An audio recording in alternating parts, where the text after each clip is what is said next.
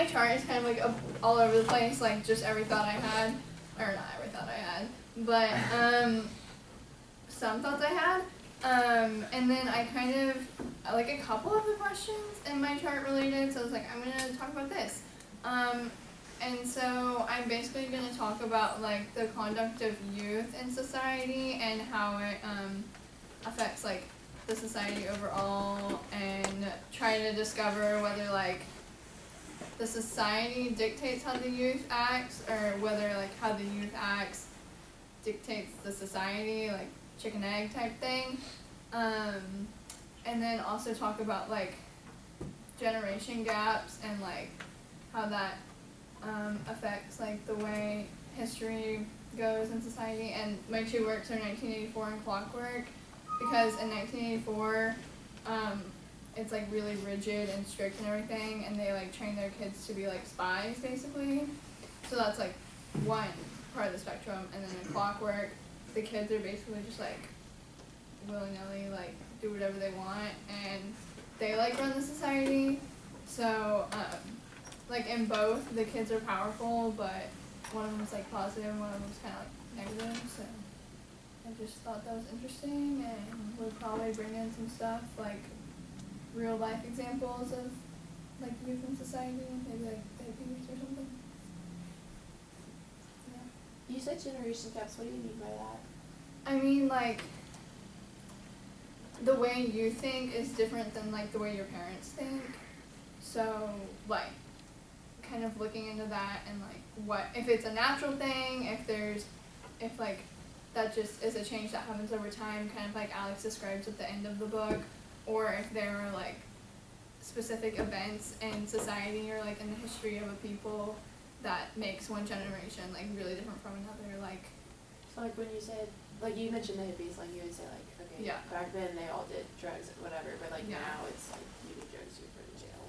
Yeah, like kind of like that. And like what events like cause like the counterculture or stuff like that. I don't know.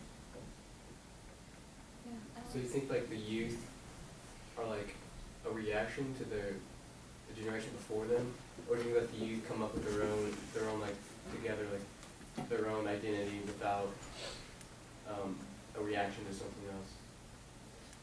I mean, I guess that would be part of what I researched, but like when I first hear that question, my first response is like, I think that the youth are like kind of the same as the generation before, and they just like to think that they're different, but they're not really that different. But I would probably have to look into it more.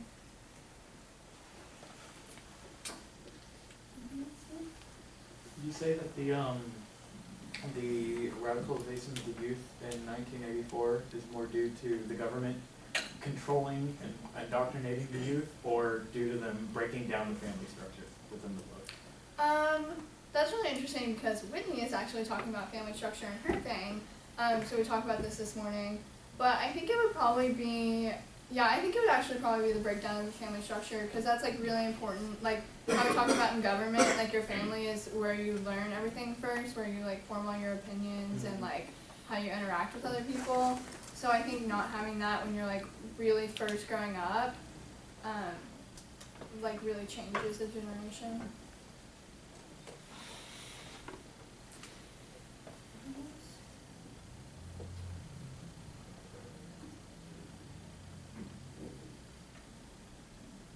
Okay. Wait, so you think both the waited like I was trying to think of what I was going to say. You think that in both, or because you said how in 1984 you said that the youth were a positive. Is that what you were saying? I said they like perpetuated the structure in the society. Okay, but like overall, like I guess like either way, like they perpetuate the structure of society, but of course the structure of society is like dystopian. Yeah. So like you think youth are just overall just bad for both these authors and both these authors' view?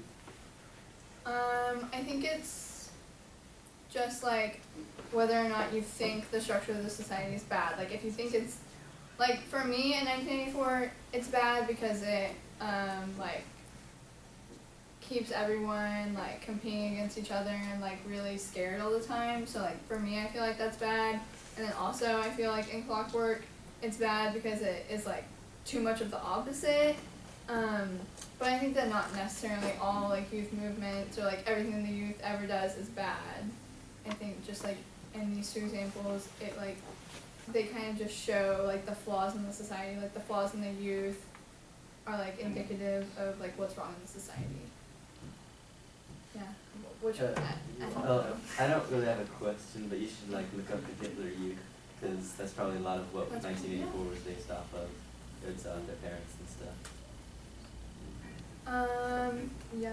Have you thought about how in Winston in 1984, his when he was young, his mother was taken and it left him without kind of a family figure, and similarly, Alex and the Clockwork Orange, his family were very like they kind of just let him do whatever, so it was almost as if he didn't have parents as well.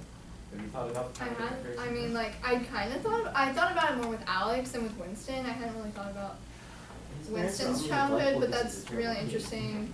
Not necessarily. Well, at the same time, afraid of him. Well, at the same time, they also don't question into his life. Yeah. Yeah, like when he skips school. Or when he's out all night, they don't question. He's just like, oh, I'm out working, and they don't question that. And I think that kind of shows a lot about the structure too, because the adults are afraid of the kids, and it's the same thing in 1984. Like the adults are afraid of the kids. Yeah. So that's kind of like But I hadn't thought about Winston and his mom before. That's an interesting thing. Anything else? Should the adults be scared of the kids? Should they be scared of us? Yeah. Should we say- Yeah. Uh, She looks right at the camera. Probably if the government gives them that much power, then like I would be scared of my kids if they were gonna report me.